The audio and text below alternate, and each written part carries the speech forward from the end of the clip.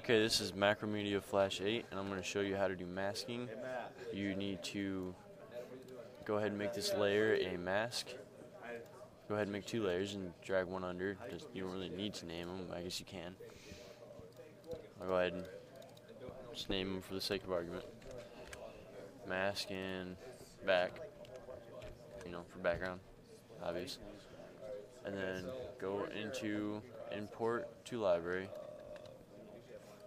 Put your picture out over here and just drag it on over.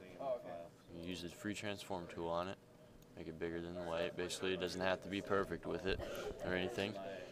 You just go over here to the oval tool, click on mask, oval tool, big as you want it to be. I convert it to symbol, call it mask. So now it's over here in the library. Just go ahead and drag it on over here. Get rid of that. And it's there. And basically all you're going to do is, I'm going to do 50 frames. Do F6 and F6. And what you're going to do is, I'm going to do every 5 frames. I'm going to make it move somewhere else in that frame. Over there. And in this frame, move it somewhere else, and you're just going to repeat this every 5 frames or how many ever you want. So I'm going to go ahead and do that. Yeah, one sec.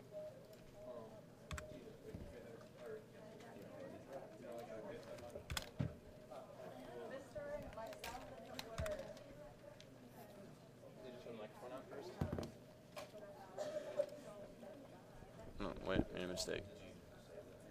There we go, okay.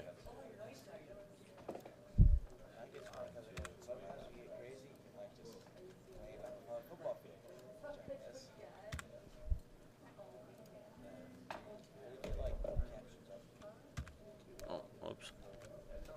Yeah, make sure not all of it's selected, or else it'll just F6 everything. And then basically you just drag it through and make sure it's at all those spots. And you go through and you motion between everything. Sounds like fun, huh? It's motion between, you just click in and right click and then motion between.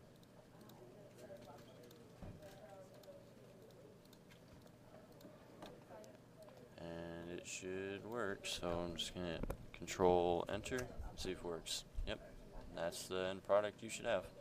Thank you.